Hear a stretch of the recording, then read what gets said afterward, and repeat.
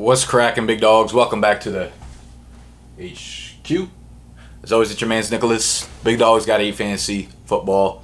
This will be another behind-the-scenes look at the fantasy football industry. And the reason this is coming out today, so I asked you guys in one of my previous videos, how often do you want to see these?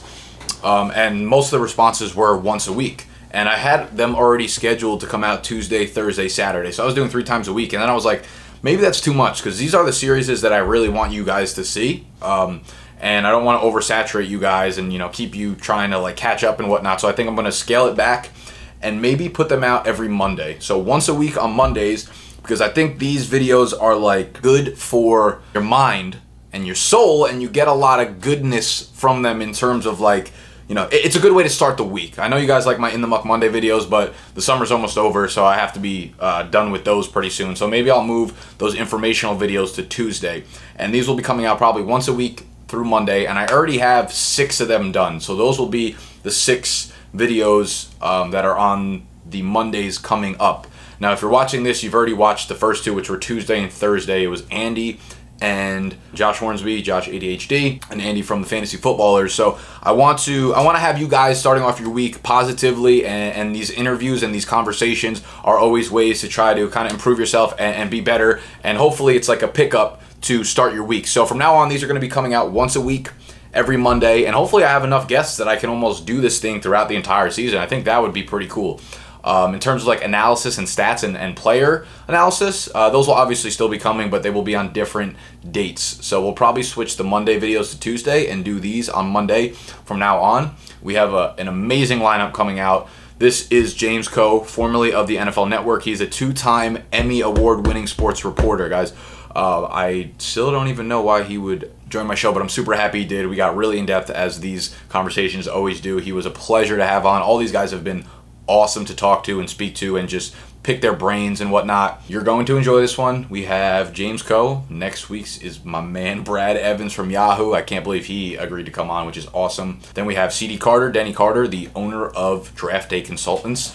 And we have the Fantasy Football Counselor, episode number 6. And we have just a lot of awesome guests that we keep getting to come on for this. So I'm super excited to continue this series. I hope you guys enjoy. If you do, make sure you give the thumbs up button. Make sure you subscribe to the channel if you're new. Make sure you find all of James's info down below if you want to go follow him. But yeah, that's basically the message I wanted to get across. We're going to do this once a week on Mondays going forward.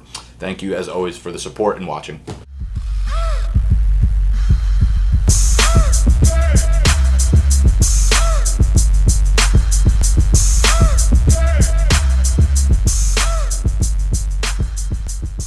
What's cracking, big dogs? Welcome back to the HQ. We are now in the 3rd installment of the new series up on my channel, in which we are looking at the behind the scenes of the fantasy football industry.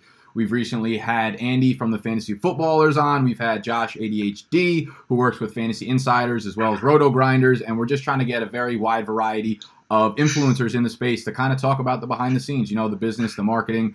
And today we have another awesome, very special guest. We have James Koh, previously of the NFL Network. We have a multi-time Emmy Award-winning sports reporter, as well as, he's got more hardware out there than Tom Brady, I feel like, at this point. But he's been around the block.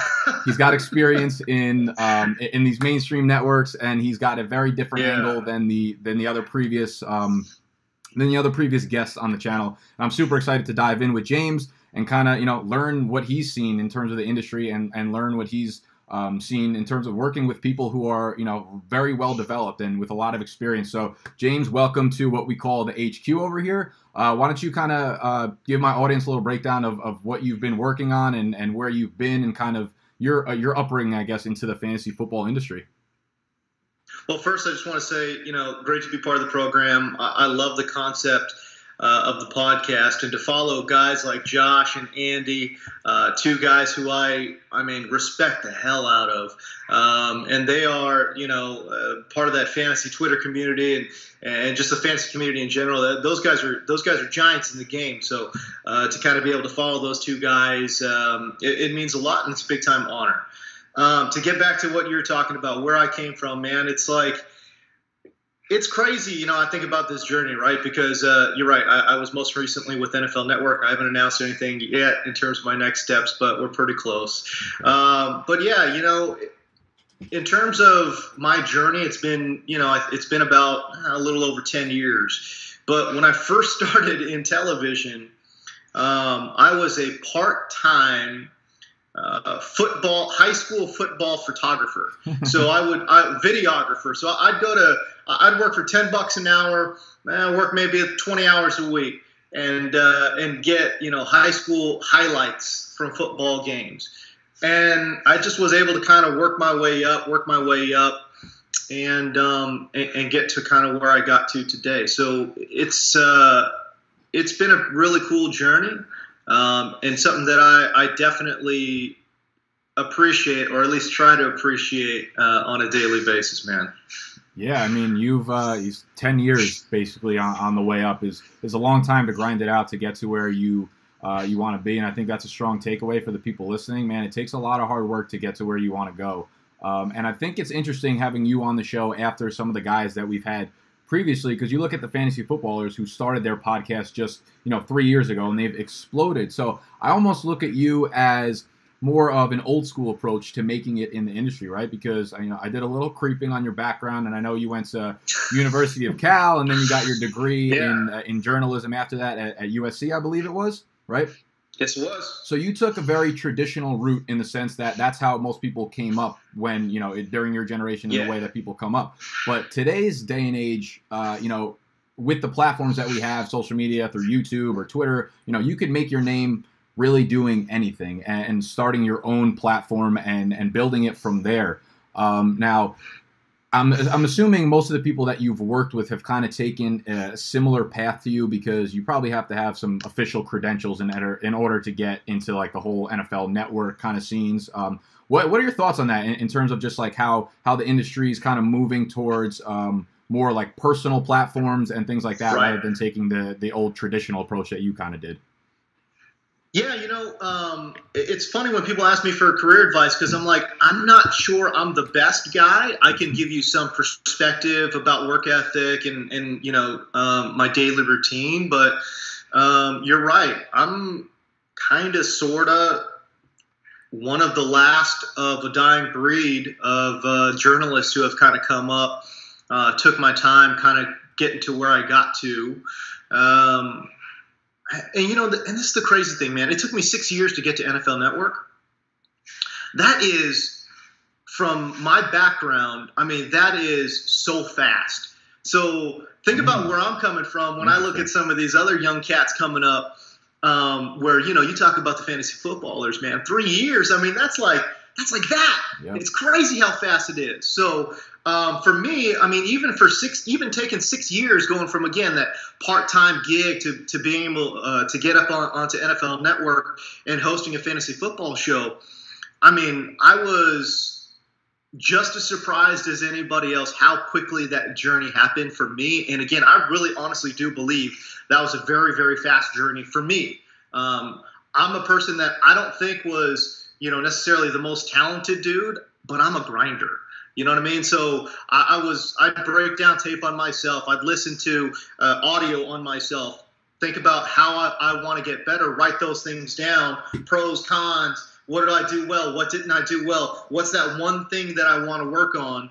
And that's really one of those things where every single week I would literally look at a list that I wrote down.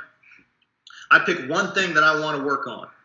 And for the next week, that's all I would work on, that one thing. Wow. Okay. And this is the kind of business, man, when you're doing on-air stuff, when you're writing, whenever you're doing, just creating content, it's like trying to staple Jell-O to a wall. You know what I mean? Like, you can get pieces up there. Yeah. But things start sliding down. And you're just constantly just trying to staple things up there. But the Jell-O just keeps falling. At least mentally, that's kind of what it feels like anyways, So that's how I stayed grounded in terms of trying to march forward, was just, trying to pick that one thing and really get better at that one thing and hoping it sticks moving forward.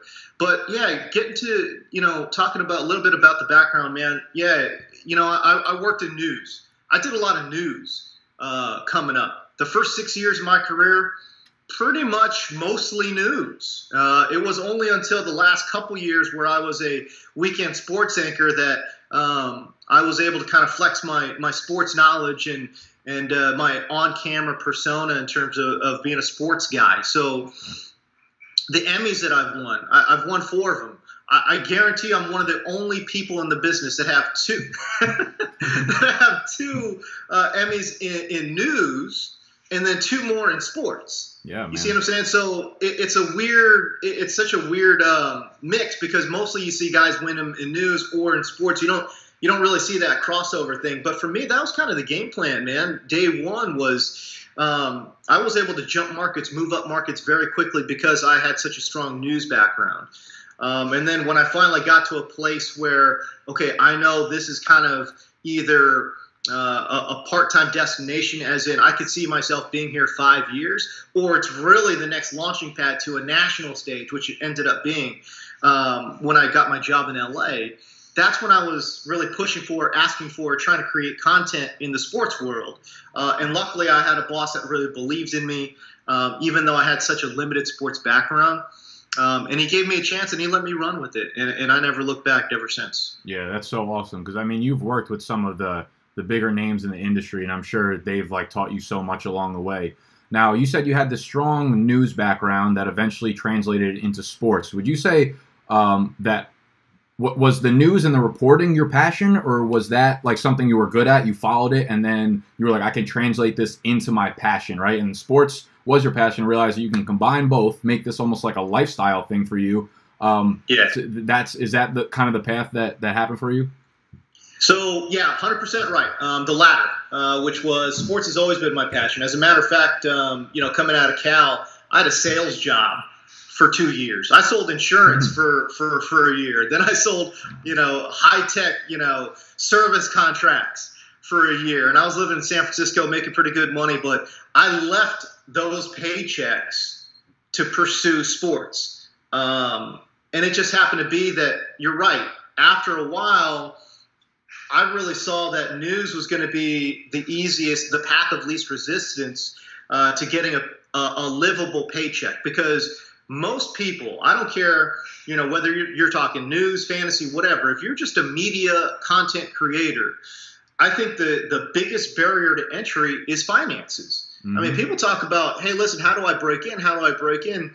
Bro, breaking in is the least of your concerns. It's once you break in, how do you get paid? Right. That's the number one problem. I think, this is not a profession that has a very long lifespan.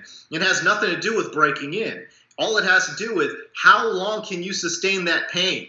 Because early on, the paychecks are very few and far between, and when they come, they're small. Can you survive long enough to make it in this industry? I think that's one of the biggest takeaways that I try to give young people is, listen, man, you got to get your finances straight before you want to break in, because if you don't, this business will eat you up, chew you out, man. I mean, that's just the realistic, thing about this business, man, is again, it is a business. You know what I'm saying? So that was, to me, doing news and pursuing that, moving up markets. Man, when I was younger, man, that's the only thing I cared about was moving up markets, because if I moved up markets, that means my paycheck got bigger. You know what I mean? Heard that. Yeah. And that's how I sustained myself. So yeah, you're right. I absolutely 100% use news to transition into sports. And quite honestly, man, if you read my work, if you watch my work, you'll see some of that come out, because I honestly believe that I have a pretty good handle boiling down and simplifying very complex ideas and concepts and really making it digestible to the reader and to the viewer. That's a skill that I think I bring in as a host, that I think, other talent might not necessarily have. Yeah, I agree with that. That's such a valuable skill, not only just like reporting wise, and you obviously handle yourself like incredible on camera, but fantasy football specifically, because there's so much noise going on with numbers and stats and analysis. That's right. That you have to be able to, convey that to the mainstream in a way that they can understand. That's a great point. And I wanted to kind of touch on something you just talked about, and you said breaking in, right? People always want to talk about breaking in and breaking in and breaking in, and great. But I agree with you in the sense that, like, once you break in, that's only like you need that for validation. Like, you don't breaking in, like, what is that? There's no scale for you to say it's breaking in. Maybe someone like acknowledge, like maybe I could say I broke into the industry by having Andy and Josh and you on my channel. But in the long run, like what does that actually do for me? And I think that kind of goes back to the people that are breaking into the industry through new avenues, like myself through YouTube. And once you build your platform, right? Like I was talking about this with Andy about how attention, right, and gaining an audience is so much more valuable than actual money revenue, because you could always turn an audience or attention into revenue, but you can't buy an audience with money. So I think it comes down to being very creative and thinking outside the box. Once you have to put out value. Obviously, you have to be very good. You have to build that audience. But once you do that, no, you're not going to have, in my position, I'm not going to have a boss who pays me a salary paycheck. I have to think of things, and that's what I'm doing for my audience. Like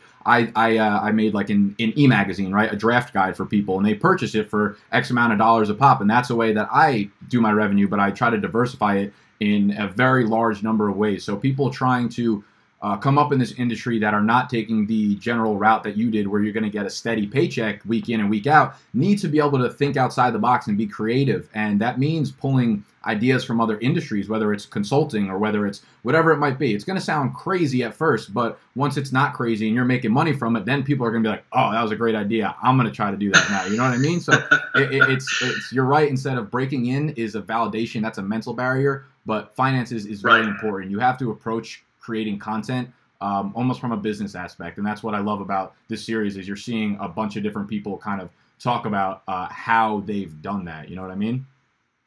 Yeah, I mean, what you're talking about, I love it, man. I absolutely love it, because to me, people create content and they just think, okay, all of a sudden, magically, somehow the money is going to start coming in. You know what I mean? Like, nope. If you're not approaching that, if you're not approaching content creation with the idea of either building an audience, but why are you building an audience? For fame, for glory? No.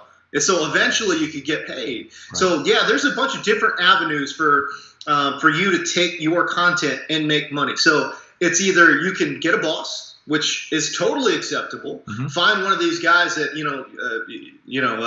there's so many, fantasy football sites out there that are looking for writers. You can get paid that way. Or as you're doing, you talk about being look, it's either being an employee or an employer. Are you gonna be self-employed, or are you gonna have somebody pay you? Now, either avenue is totally fine, but figure out a way to make that happen. That's what I would tell young people who are trying to talk about getting into fantasy. So just, you got to think of yourself and the content you create as business. And everyone talks about the side hustle. What really is the side hustle, man? It's like, it's about making money. Right. You know what I mean? So that's how you got to view it. You got to view it a little. I think too many people view it as an artistic endeavor, and not enough people view it as a business endeavor. Right, and that was the big switch for me, because I had been doing the YouTube channel for like 2 summers, I think, previous to last summer. And then my audience started growing, right? We went from like 500 to 5,000 in the midst of one season. And I was like, holy shit, there's something here. You know what I mean? And that's when I started going from, okay, I'm giving out tons and tons and tons of hours of free value. They'll eventually become loyal to me, and I can flip that for revenue. And that's when I approached this summer. I'm like, yep, this is going to be a business thing, not so much. I mean, still putting out as much content as I've always done. But yeah, that's huge, and it's super subjective to the person. Like, not everyone wants to be an entrepreneur. Not everyone's going to be good at it, right? Some people are the best at being number 2s in a company, or number 7s, or writers, or entry-level jobs. That's perfectly fine, but you have to be self-aware enough to know what you're good at, right? And then play to your strengths in that sense. So I think that was a nice little rant we went on there that I think will help a lot of people out. Yeah, for sure. I'm interested in talking about the fantasy football industry from the NFL, the actual real NFL perspective, because I'm sure you work with a lot of people that don't do fantasy football and just cover the NFL. So I'm wondering, like, when you're working for the NFL Network, do they how influential is fantasy football to the piece of their, I guess, like, is that a key pillar in the content that they're putting out? Do you see that becoming more and more a piece of what you guys are doing at the heart of the NFL in recent years? Is it a giant pillar to the game itself? Yes. At the executive level, Do they treat it as such? No. Okay. I think at the executive level, they kind of treat it like it's just an automatic built-in thing that runs on itself and is just self-sustaining somehow. They don't put a lot of time. They don't put resources into it. This is how I analogize it, man. It's like grocery stores and alcohol. You won't find a grocery store that can stay open unless they sell alcohol. Okay. But you're also not going to find a grocery store that advertises alcohol. That's how the NFL treats fantasy. I don't think the NFL, quite honestly, can sustain the model that they have right now, $9 billion in television. Who the hell is watching Tennessee Jacksonville in the fourth quarter of a blowout? Right. You know who's watching? You and me. You know why? Because we play fantasy. Exactly. Right? So it's a huge pillar of what the business is. But they're not going to advertise it. You know what I'm saying? So, I think there's a lot to that because, again, still the vast majority of the audience, I don't want to say they don't care about fantasy, but it might be secondary or tertiary to why they watch the games. But it is still a huge pillar. Look, man, bottom line is the ratings for NFL Fantasy Live were some of the best at the network. But you'd be hard-pressed to find the guys on that show getting paid commensurately or to find promos that really advertise the fact that we were one of the top, rated shows on the network. The fantasy football, the NFL Fantasy Live podcast, which I was formerly a part of, was one of the most successful, largest growing podcasts that they had. If they put any resource, they put almost no resources. We were an also-ran. There were other podcasts that did 1/4 of the downloads that we were doing, getting triple the amount of resources. So again, it's not to say, oh, I feel underappreciated. That's just the business strategy that they had there at the NFL. And, when you're working on the inside and working on that show, would you like to see more resources? Yeah, 100% for sure. But as somebody who grew up in a small business household, and again, I'm sitting here talking to you about, you got to see yourself as a business and all these things, I can understand it. You know what I'm saying? Yeah. You want to find people that are self-sustaining. You want to find people that are self-motivated, that just want to get the job done. That's what they did at NFL Media. And quite frankly, it's a strategy that obviously is working pretty well because, again, they're putting no time, no money, no resources into it. And yet at the same time, these programs are doing very well in and of themselves. Yeah, I don't know, man. I personally think that's a huge mistake on the part of the NFL. And who am I to speak about their business strategy? Because obviously, they're growing revenue year over year over year. But I just think it's such an untapped market because we look back at I don't know, did you attend the FSTA conference earlier in July or something? Yeah, I didn't go either, but I read the report afterwards, and they're evaluating the fantasy sports industry at, I think it was $7.2 billion, which is incredible, and it's not slowing down anytime soon with all the new innovations and stuff coming. And I think it's unwise by the NFL to not really make that a monster pillar because, like you said, no one's watching those games if they don't have Corey Davis on their fantasy team. They don't have Leonard Fournette on their fantasy team, and I think there's no way the NFL can't realize that. And I don't know. I guess one of the other things I try to find out on this series is what innovations maybe we see coming in the future. I almost think that who wants to go to an NFL game anymore when you could sit back and watch the Red Zone on your couch without paying ticket prices or anything like that? You know what I mean? So I think they need to do a better job of realizing that people will come to the stadium maybe if they have obviously they're not going to have a Red Zone playing on the screen because everyone would just be watching the screen instead of the field. But I don't know. Do you see any innovations maybe inside the stadium or a way that the NFL can work with the fans? Because as much as people might think of fantasy as a tertiary product, I think within the next 5 years or so, it's going to be a 50-50 split between real NFL fans and fantasy football fans. So do you see any real innovations coming within the industry in the next however many years? I'm interested because, overseas, from what I understand, they allow gambling at the stadium, and that's the only place you can go, to get your gambling. How much of that actually makes a dent in terms of, attendance figures. I'm not sure. Look, the bottom line is the NFL, you get 8 home games and some preseason games as well that they charge you for. But the bulk of their attendance money is going to come from those 8 games. The crazy thing is, not that they don't care about attendance figures, but I still think they're still heavily reliant on media money. You know what I mean? So, Yeah. And I don't want to say TV revenue because I think they're working on things where, look, we saw a Twitter show, you're going to start seeing stuff on Amazon.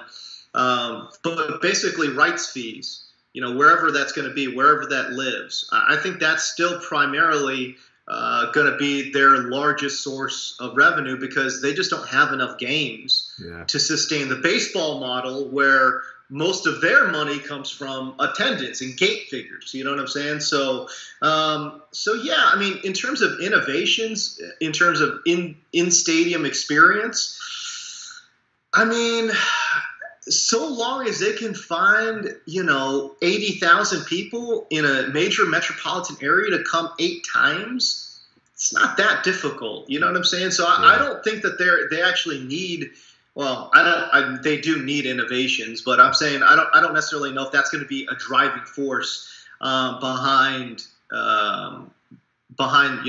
gate figures. Yeah, that makes sense. I mean, dude, like, why not open up the stadiums on those 8 weekends when you're not playing a home game? Let 10,000 fans in, sit on the grass, like hang out with their friends. That's a great idea, right? Like have a little picnic with your friends and put the red zone on the screens or something like that. I feel like that would sell out in 5 seconds. And those would all be fantasy footballers, you know what I mean? That's a pretty good idea. I like it. Right? I just thought of that off the top of my head. But those are the innovations. Those are the innovations these NFL owners and teams need to be thinking about on the go because that's the way the world is working now. With the more social media connected world and industry that we have, it's like these are the things that are really happening. And these owners, the ones who don't want to talk about analytics and the ones who don't want to talk about social media are the same ones who are getting fired left and right because they're not adapting to the new game. And this is like the NFL game. This is marketing. This is social media. This is fantasy football. It's all intertwined. You know what I'm saying? It's kind of crazy. NFL, you need to hire this man. That's what you need to do. This guy's got the ideas, baby. Come on, let's go. Yeah, come on now. So I wanted to also talk about the specific content that you were putting out at the NFL Network. And also, I guess if you recently left the NFL Network, you guys parted ways, and I'm sure you can't really get into the details of where you're going next or what really happened. Was it centered around? I see a lot of the people from the NFL Network kind of leaving and dispersing and going other places right now too. Would you connect that to the fact that they don't put enough resources into the fantasy football sphere? I mean, as much as you want to open up here, I don't know how, No, I don't think that has anything to do with it, honestly. Okay. My departure there, look, it's not like they just eliminated my position and then are just saving that money. You know what I mean? Like, they are going in a different direction, and the money's still going to be the money. You know what I mean? So the budget's still the same. So it's not like they're saving by not bringing me back or whatever it was, right? So, look, man, it's a brutal business. The fact that I was there for 4.5 years, I think that's great for me. And it was the best time of my life, but it's such a hard business, television. You know what I mean? Yeah. And I've seen guys get, wiped out in 9 months. Forget about, 4.5 years. I've seen guys say, nah, this guy's not working. Let's get him out of here. You know what I mean? So it's such a hard business. And I'm really not, mad or upset or bitter about the departure. This stuff just happens. I am sad that I am not coming back into that building because of the great relationships that I built there. Would it have been nice if they could have had enough foresight to bring the entire cast back? Mm-hmm. Yes, absolutely, 100%. That would have been awesome. We had such an amazing chemistry going. But you know what, man? These places, they're a little bit like, they're giant glaciers, they move slowly. You know what I'm saying? So they're not nimble. They're not quick. So I think it probably would have taken them another year to even realize, hey, man, these guys got an awesome chemistry going. Maybe we should do something here, So I just think they didn't really realize it until everyone dispersed to the winds. And then, and again, so it's just like I said, it's a very tough business to stay in, and sports television in particular is seeing so many cutbacks that look, I'm not. Of course, I'm not happy about it, but it is what it is. You know what I'm saying? So, I don't think it was mostly about finances. I just think they just want to go in a different direction, and what the hell. Okay. Yeah. Well, I mean, I definitely don't think you're bitter about whatever happened there, because I saw the letter that you wrote and penned to the other colleagues and the people that you worked with, and I thought that was awesome. A lot of respect to you for putting that out there. I'm sure the guys that you worked with, love you for that. So that was very cool to see, because it's very, relatable and personable. So props to you for that. And I'm assuming you can't really give us a hint at where you're going next. Are you gonna be going right back into another platform? Or are you gonna, you should start a YouTube channel, man. I think it would work for you.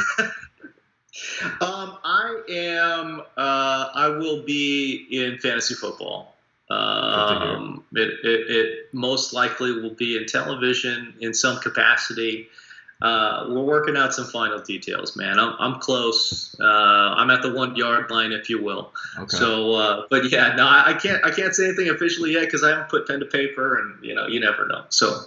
All right, cool. Well, I'm definitely looking forward to seeing where you land, and I'm sure you'll do a fantastic job wherever it is. But listen, man, if you ever do want to venture into the YouTube game, I could probably help you out and give you a few tips and whatnot.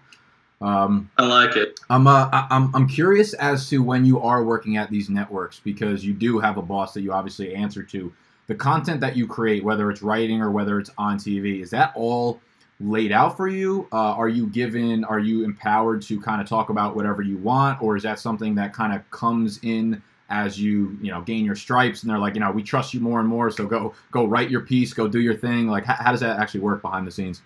All of that is true. So there's stuff that they create for me. There's stuff that I create for myself. And you're right. When I stepped in day one, I wasn't, trying to lay out these crazy ideas, but when you start to, again, as you say, earn your stripes, I think you feel a lot more comfortable saying, like, I actually do have this idea. It's going to sound a little crazy, but just trust me on this, hear me out on it. And then they kind of let you go from there. So, look, if you watch NFL Network, if you watch NFL Fantasy Live, if you've been following me for any period of time, we did this crazy bit called the Danger Zone, right? So, like, that was an idea that was birthed from Adam Rank for an online-only segment.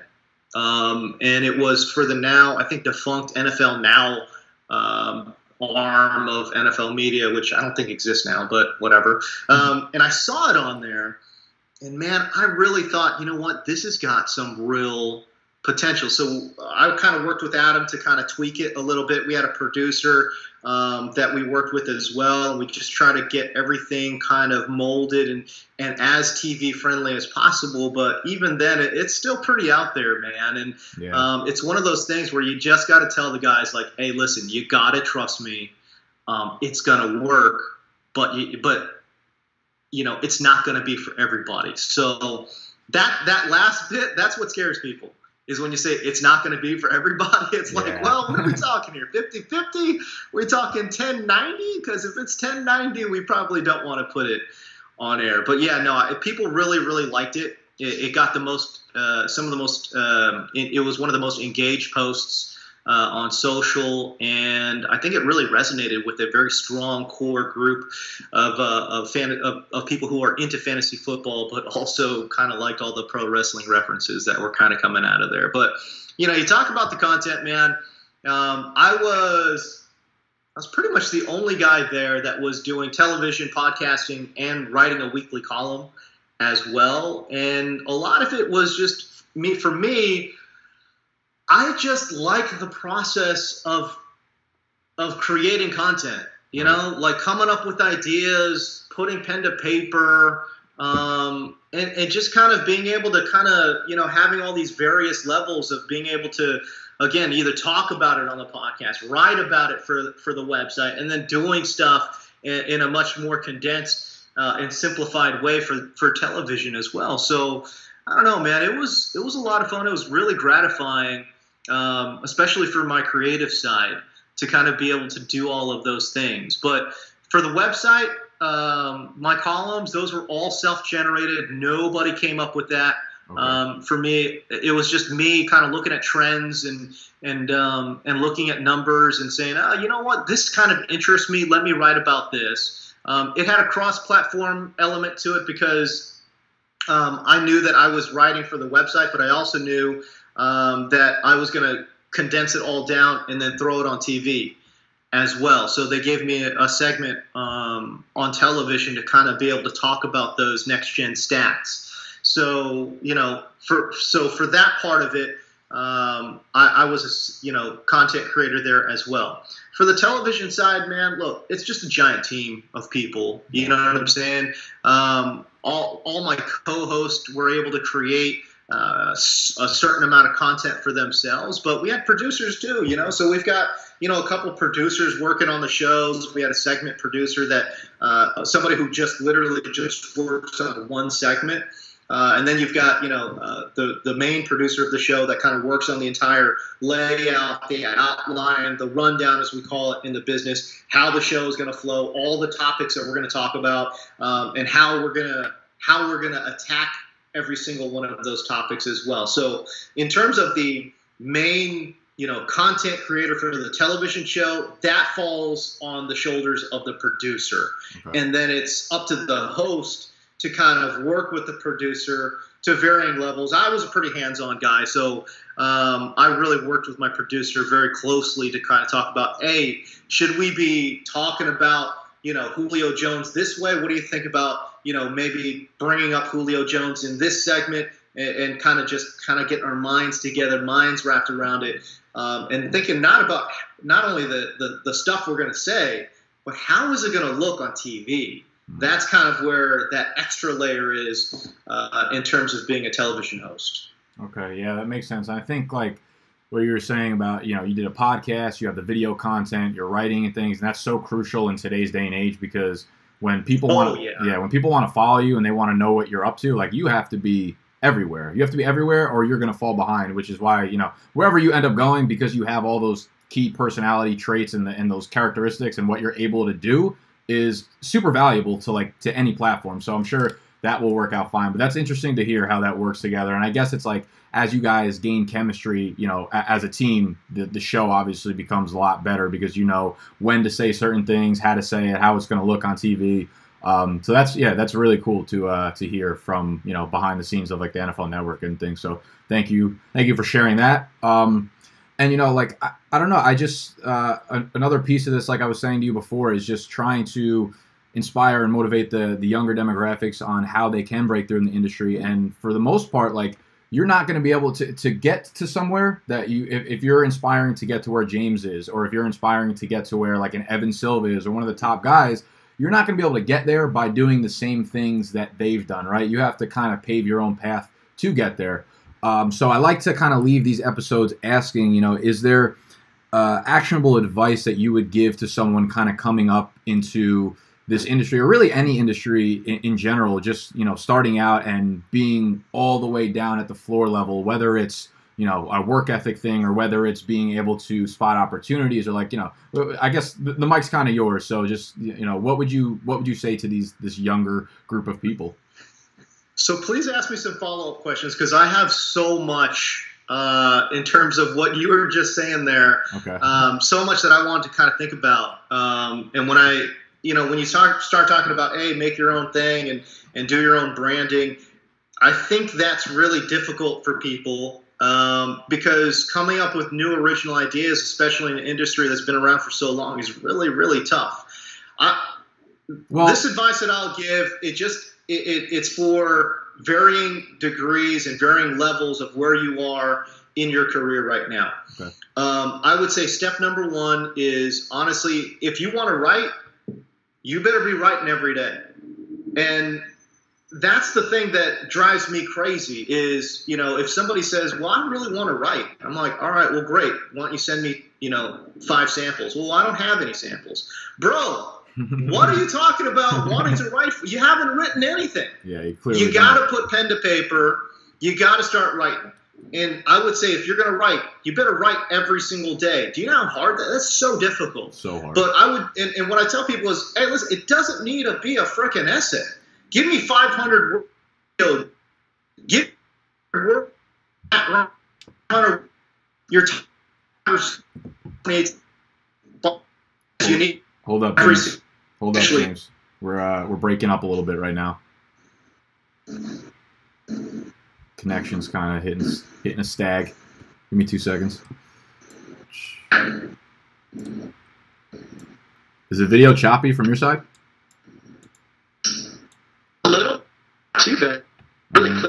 Hold on. I'm gonna call you back in a second. Okay.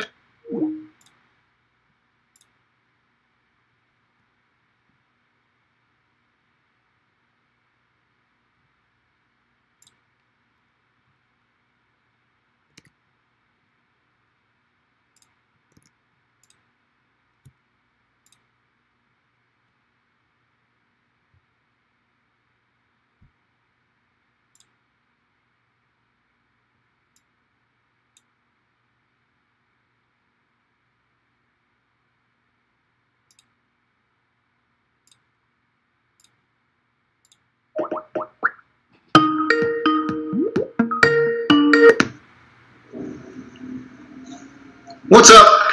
Hey, there we go. All right, we kind of lost you for a second, and I was like, it was getting into the real inspiration mode, and I was like, I was like, nah, they need this clear voice right now.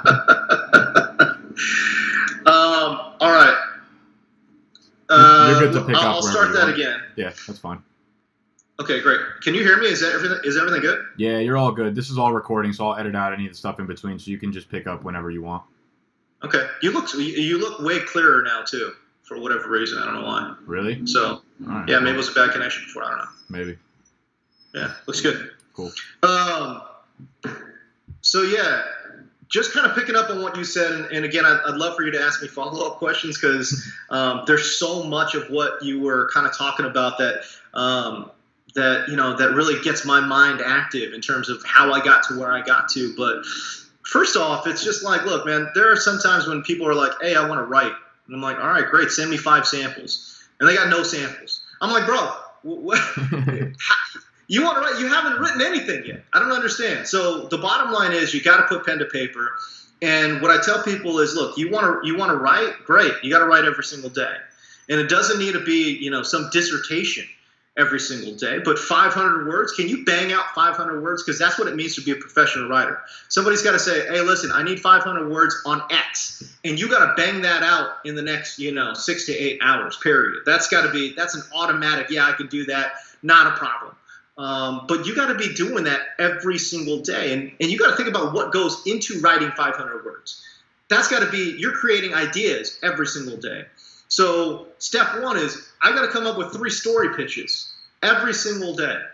And then I'm going to write about one of those things every single day. I know no one's going to do that. I know no one's going to do that because it's so time consuming. It's so much mental drain. And I get that. But I'm telling you, I promise you, if you do that for, let's say, like a month, you will be shocked by how much better of a writer and also a thinker that you will be in terms of being able to create story pitches. Because story pitches, that's the lifeblood of a writer, man. Once you have a good story pitch, man, you'd be surprised. The words just freaking flow.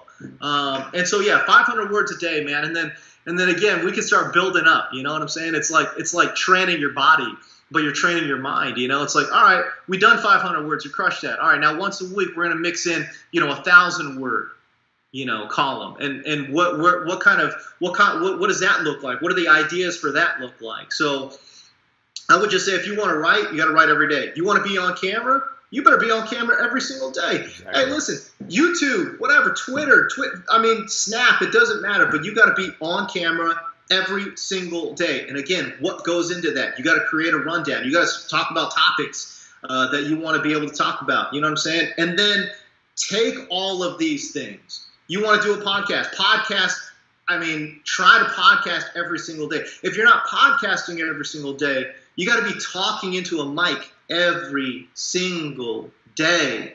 And And if you want to have a weekly podcast, I think what you're saying is like an incredible point, and I think it speaks to the fact that you need to work hard to get to wherever you're going. And the point you make with like writing is good, and I want to convey this message to a lot of people. Is like, again, it's very subjective to, if you're a good writer, then write every day. But again, like you said, if you're good on video, then make sure you're getting yourself on video every day and practicing and getting better, because those are the only ways you're going to realize what you're bad at, and what your strengths are, and where you can pivot to, and what you can kind of improve on. And I think that also, like, just working hard, right? You're never going to be able to be, like you said, you'll never be the best, whatever, fantasy analyst, and neither will I, and I'll never be the strongest and tallest and fastest and best looking and all this stuff, right? But there are a few variables that you can account for, and that's working hard. And I think especially in a case like YouTube, where fantasy football, the industry itself is not saturated whatsoever on YouTube, and I think that's why I've had success growing pretty quickly, and it's because people aren't willing to put the work in. You do have to write basically an entire blog post for the video, because you have to give out a lot of information, a lot of stats, and you have to go on and you have to actually record yourself doing it, be comfortable and look good doing it. Then you have to go edit it, upload it, and do all this behind the scenes work that 99% of people aren't willing to do. But if you are in that 1% that's willing to work super hard at it, whether it's writing every day or whether it is the video, then that's a way to get ahead. Personalities already existing in this fantasy sphere. So, there can only be so many Evan Silvas, there can only be so many Matt Harmons in the world that are able to create their own brand, and then kind of be able to do those things. Or I look at like Frisco Josh or Josh Hersmeyer or whatever, creating air yards. Right. There's only so many things that you can do that are going to resonate with people, and I know that's got to be super, super intimidating. So what I was just saying, it goes back to, again, just working every single day and just, grinding a little bit every single day and chipping away.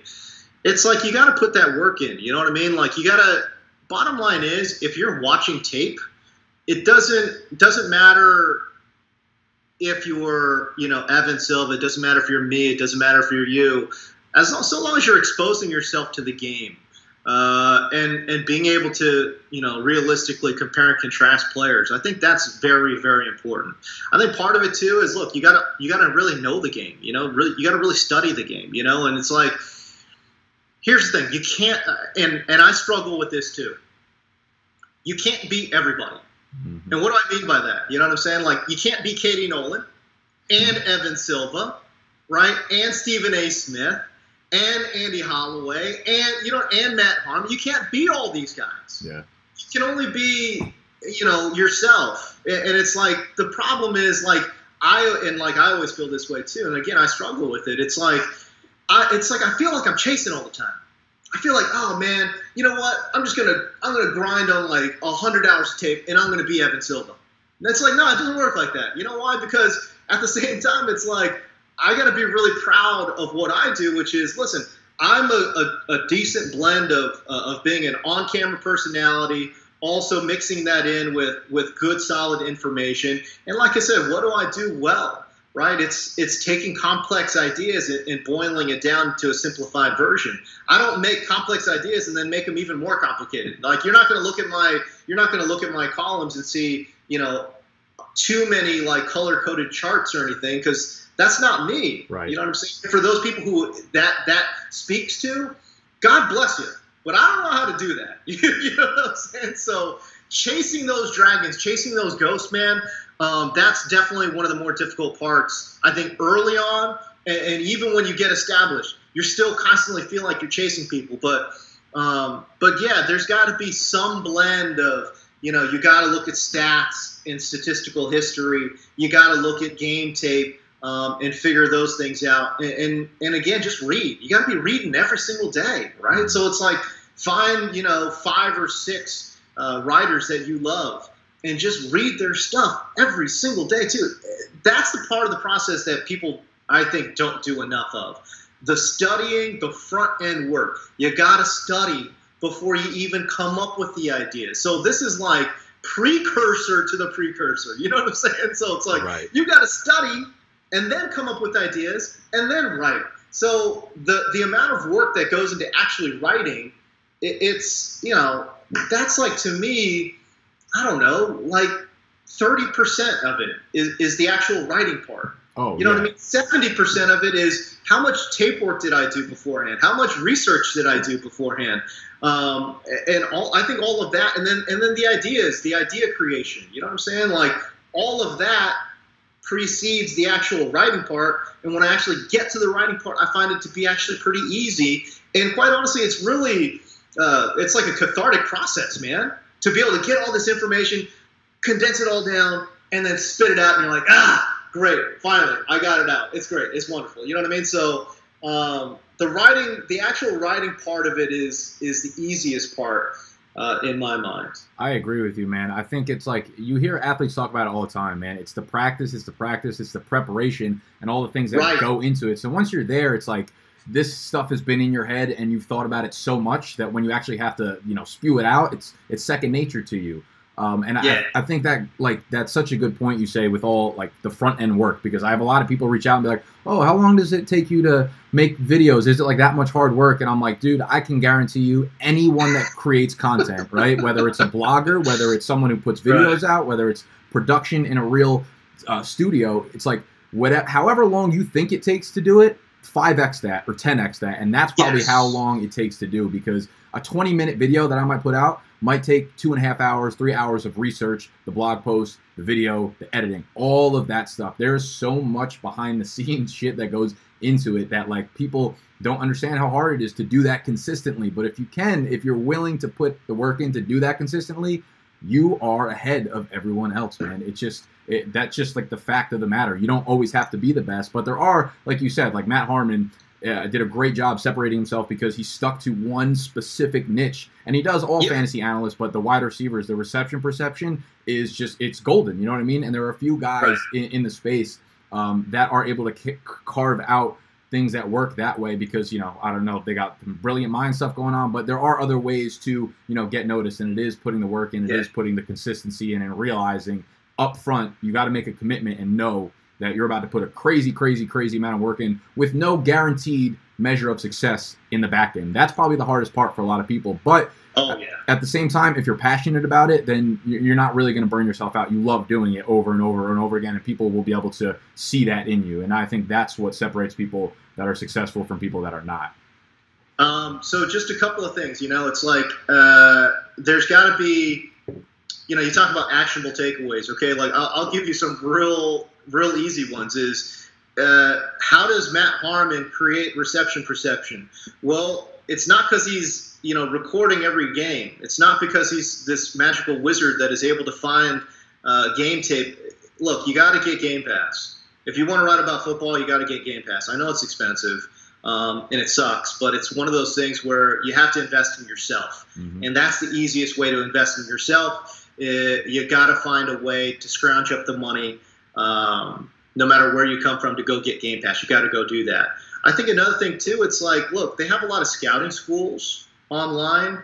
I would find, a cheap, basic, scouting school that you can go to, and it really opens your eyes in terms of how to watch the game. What are football, analysts kind of looking at, and that also will separate you from just your common run-of-the-mill fan with just some random opinion of a player to really being able to use your analytical mind and really break down, okay, well, what's this guy doing? It's like, okay, wow, I love this, the way this guy sinks his hips right before he, runs an out route. Like his ability to sink those hips, that's really what gives him that explosion or whatever it is. His vision to find the hole, it's, okay, this is power versus zone. You know what I mean? Like just basic things where it's like, hey, listen, you can look at those numbers and statistical trends and all those things, and those are great. Those will take you 90% of the way.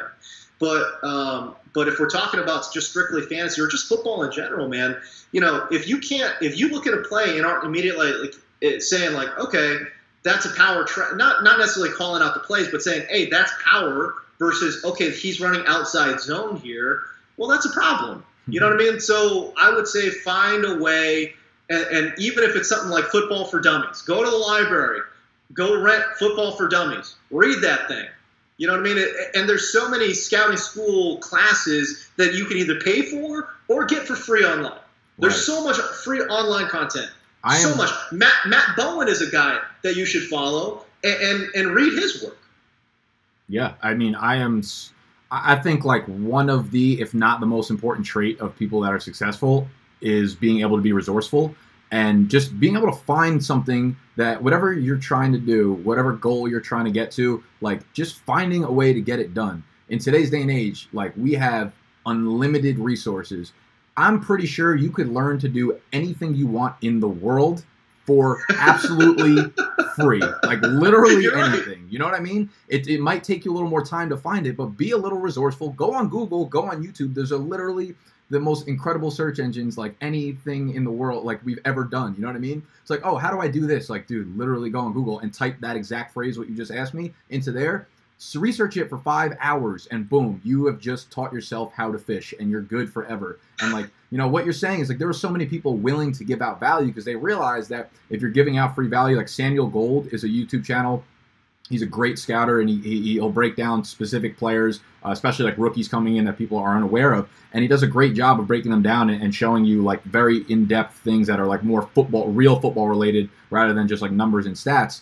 And he realizes that, you know, that's how he builds a loyal following and audience by putting the work in and giving you a value for free. Because that's in a day and age, like I'm saying, where everything is free and you can find everything for free. You trying to like sell things and sell yourself and always be that kind of spammy in that sense will never work. You're going to lose in a long-term game. And yeah, I mean, what you're saying is you invest in yourself, man. Whether it is like you could buy stuff, that's 100% a way to invest in yourself. But time is just as valuable as money is. So you can invest time into yourself as well. And that's kind of the point I was getting at with being resourceful, is just finding a way to get it done.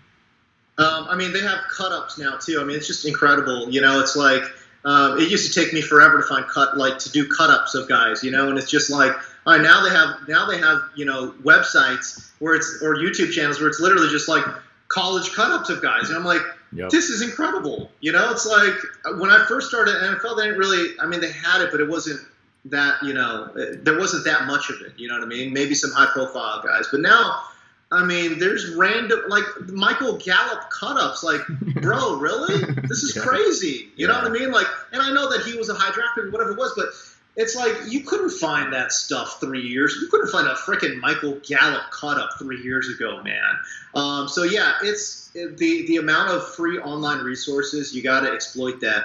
And it's like you talk about 5 hours. I mean, maybe I'm just slow, but it takes me 20, 30 hours to figure out, you know, a new skill. You know what I'm saying? So, so it's one of those things where, yeah, you got to invest the money, but you also definitely more than the money, you got to invest the time. I'll say this, man, too. It's like part of it is, and this is really important for me, is you got to have a game plan. And you literally got to write your game plan down. I think too many people think about themselves and their career and whatever it is. They think about it like in this like super intellectual like cloud bubble, and it's, you know, ethereal and it's just there. That's fine. Okay. But man, I am a person that is super practical, and I swear to God, I get so pissed when I start hearing people talk about this, that, and this. Bro, pen and paper, write that shit down, please. And it's like it doesn't need to be 20 steps. It needs to be 5. You know what I mean? Just write a 5-step game plan. What's step number 1? What's step number 2? When I finish step number 1, what's step number 2? When I do that, what's step number 3? And those game plans can be as big or as small as you want them to be. You know, it's like I have a 5-year game plan, and I know exactly what I want to get done in terms of a 5-year game plan. I have a game plan for today. You know what I'm saying? It's like these are the things that I want to get done today. Yep. Right. So, you know, I want to be able to do running back evaluations today. Right. So, like, what I want to do is, for example, step 1 is, okay, I want to go through all 32 teams and identify what run scheme that they're going to run. Okay, that's step 1. Now I'm going to match run scheme to running back talent. And then I've got to scout talent. You see what I'm saying? So it's just a step-by-step thing, because if you don't do it that way and it's just this hodgepodge of, well, I'm just going to watch every running back. Bro, you'll be there all day. 100%. You know what I mean? You can't do it that way. So it's like, all right, you got to break it down. And I'm not even saying that what I'm doing is the best way, but you got to have a way. And any way is going to be more efficient and more streamlined than just this random hodgepodge of just, well, I'm just going to spend time and do it. I have a 4-year-old and a wife. Like, I don't have time to be spending 40 hours, you know, a week just randomly watching things. Like, I just can't do that. Like, I have to really streamline my time and do those. And hey, I'm making appearances on random podcasts and YouTube. It's like, I want to do those things. You know what I'm saying? And to be able to do those things that you want to do, you got to be able to be very efficient with your work that you're doing as well. So that would be my thing. Come up with a game plan. Come up with a 5-year game, a 3-year game plan. Where do you want to be in 3 years? How do you go about doing that? If your thing is in 3 years, I want to be working at Yahoo Sports as a writer for them. All right, well, let's figure out how we're going to go about doing that. Well, step number 1, I got to go get a job writing. Step number 2, I got to make contacts. You see what I'm saying? Like doing these things and fulfilling those steps. That's how you move up and do it as fast as possible. Going back to, again, the financial part of it, which is you got to find a job. And I'll leave people with the thing that I brought you in with, which is you got to find a job, man. And again, I mean, of course, treat content creation as your job. But I always want people to be thinking about, okay, well, how am I going to get paid on this content? You got to make contacts. You know what I mean? You got to go on LinkedIn. It's as simple as that. I mean, in this whole process for myself, and again, I'm somebody who's at the network level. You know, even for me, it's LinkedIn contacts. It's going through my phone and texting people and emailing people. I've got 10 emails I got to send today. You know what I mean? So it's a situation where you got to make contacts and you have to maintain those contacts. That in and of itself is a little bit of a job too, you know? So you got to be able to move up. And I'm not saying only know people for networking purposes, but unfortunately that is part of the game. And I say unfortunately because I'm not a natural networker. I don't really like doing those things per se, but you got to be able to maintain relationships and kind of move up that way, man. It's crazy. I mean, every single job that I've gotten, and I have an agent. I'm not saying I don't. I do. But, you know, even the interviews that I get, so many of them are either based on this guy's a friend of my agent or a friend of mine.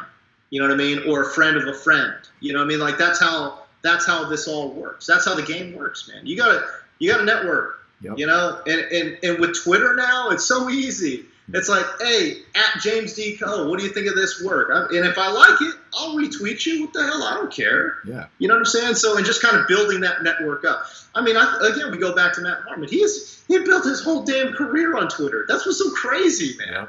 It's like, all right, here's perception. Boom, it's on Twitter. Boom, it's getting retweeted. You know what I'm saying? Like, he built his entire empire on freaking Twitter. Yep. It's unbelievable what he's done. But he's doing that because he's also networking and also maintaining relationships with certain writers, certain guys that can eventually hire him to go do something. You know what I'm saying? Or recommend him to go do something. So always be thinking about, hey, get this job, you know, and I eventually got to get paid to create that content, even if it's a side hustle.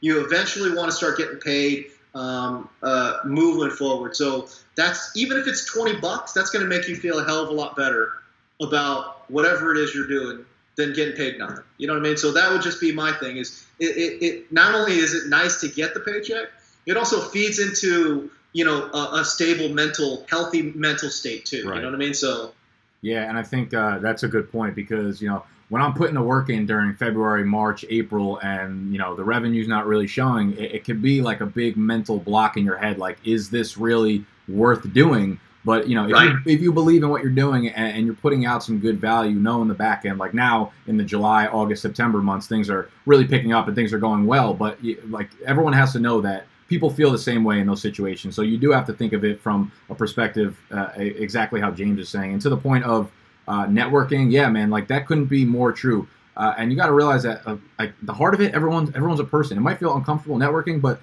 dude, there's like it's not like I knew you before this. I didn't know Andy from the Fantasy Footballers. I didn't know James, James, ADHD, like any of that stuff. You know what I mean? So it's like you go into it with knowing that everyone is a human and they're willing to help people, even if they don't see value in it from themselves, because people are inherently good. I like to think that. I like to have that mindset, you know, and I think a lot of people need to have a mindset like that more so. And from you guys watching this, just literally this is an example of it. They have no reason to come on to my show because it's not like I can give them an audience that's bigger than their audience, you know, and reaching out, what's the worst that can happen? The person I've had plenty of people that didn't reply to this, but I have a few people that did, and I'm super, super thankful and grateful for their time and the passion that they brought to it because it helps you guys out. And it's definitely things that I've been able to take away and learn from this. So I love what you talked about there, which is, and this is an old sales thing. Maybe it's my sales mentality. I don't know what it is, but I don't care about somebody telling me no. You know, you said, hey, what's the worst that can happen? They could say no. Yeah. And it's true. But my whole thing, and I think I find this true of most people. Most people want to do work and just magically have their work recognized. You got to ask for things. It's so funny when I have a 4-year-old daughter. She has no qualms about asking for things. And somewhere along the way, we lose where'd she learn that from? You know what I'm saying? Like, that's what's so crazy is, you know, you could learn from a 4-year-old, man. Like, they ask for things. Mm-hmm. And just depending on who the parent is, there's going to be some amount that you're going to give them no matter what. Yeah. You know what I mean? So what's the takeaway there? The funny thing is that actually holds true even more so as an adult. You got to ask for things. It's got to be a situation where you don't care about somebody saying no. And now I'm not saying be aggressive or whatever. Be so respectful. Oh my God, be so respectful of the person's time and consideration. Be super respectful, but you got to ask for it. If you want to write for somebody, you got to ask for it. Hey, can I write for you?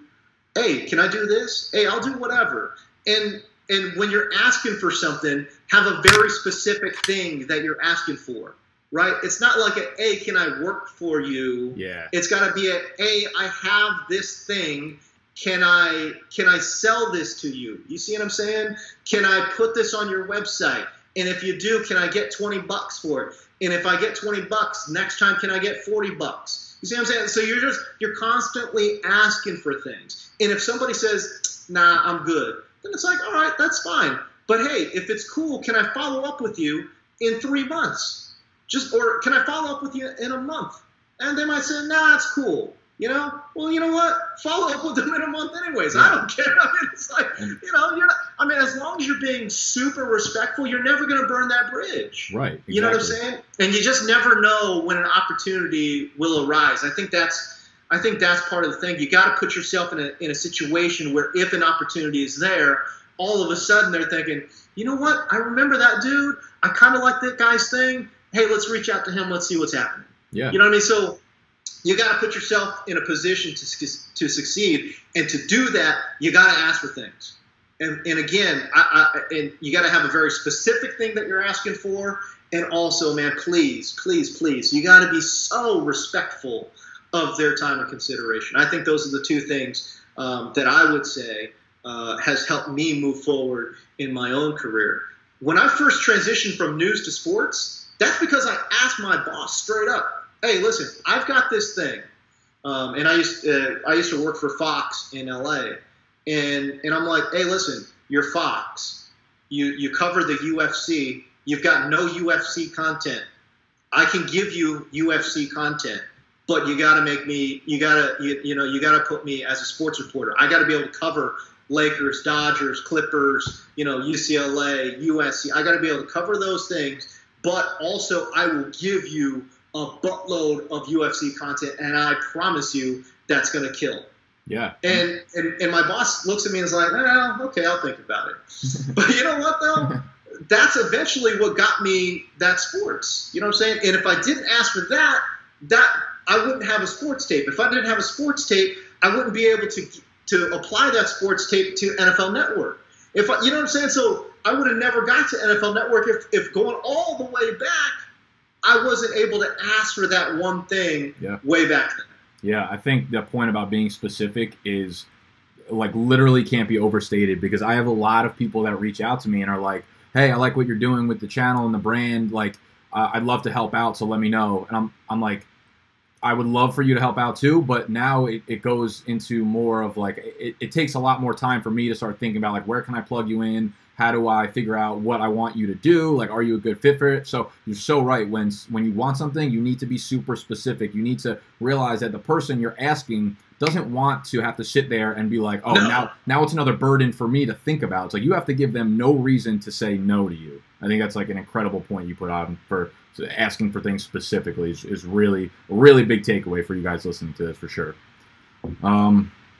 I think that probably wraps up most of the questions I had for you.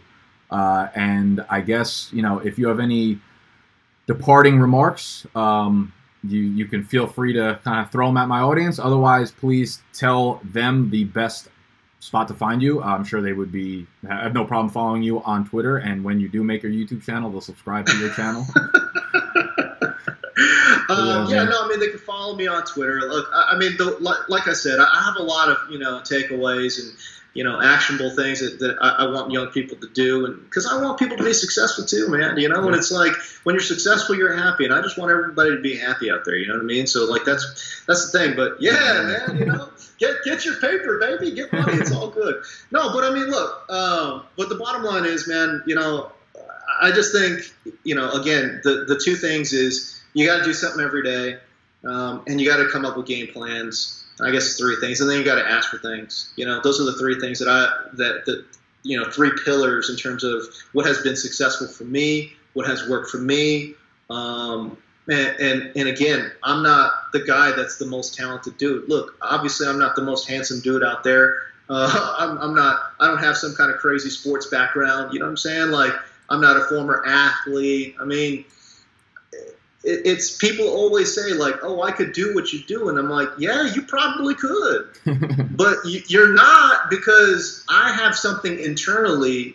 I have a drive inside that I don't think you have. And I think that's probably the major difference is I'm just a guy that grinds it out, man. Like, I'm going to outwork your ass. I mean, that's the bottom line is I'm going to outwork your ass. And not only that, I'm going to outthink you, man.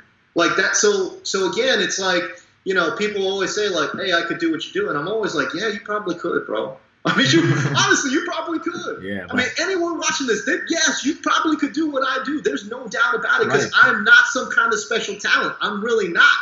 But are you willing to put the work in? I've thought about it longer, harder, and more intelligently than damn near most everybody out there. So yeah, I would just say approach your own careers that way. You know what I mean? Be very self-reflective and be intelligent and very self-aware about where you are and where you want to get to and how do you want to get to where you want to get to. So,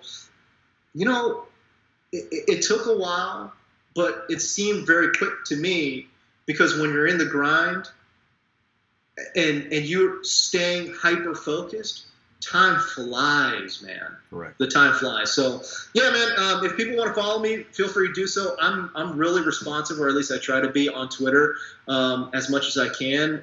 At James Koh is where you can find me on Twitter. Please follow me on Facebook as well. Not as responsive, but, I do try to be pretty responsive on Facebook as well. It's facebook.com/James Koh there as well. If you want to see pictures of my daughter for whatever reason, I don't know why, you can follow me on Instagram. My Instagram's all that kind of stuff. It's very few fantasy takeaways. There's some every now and again, but it's just more life updates, man. You'll see pictures of beer and me drinking and stuff. So you can follow me on Instagram too. It's James Koh on Instagram there. So I've got it all wrapped up, man. But yeah, that's it. If you want to follow me, feel free. I do try to be pretty responsive, but it's been a blast. I appreciate you having me on here. Awesome, man. Well, James dropped the big facts for us on the channel. I will link all of his social stuff below, the Facebook, the Twitter, the Instagram. You can check out his, I'm sure, very, very cute daughter and the rest of the beer selection he's got going on over there. But James, thank you so much again for joining us on the channel. I know my audience will love this. Guys, hit that thumbs up button if you enjoyed. Subscribe to the channel if you are new. And we'll see y'all tomorrow morning for the live stream. So peace.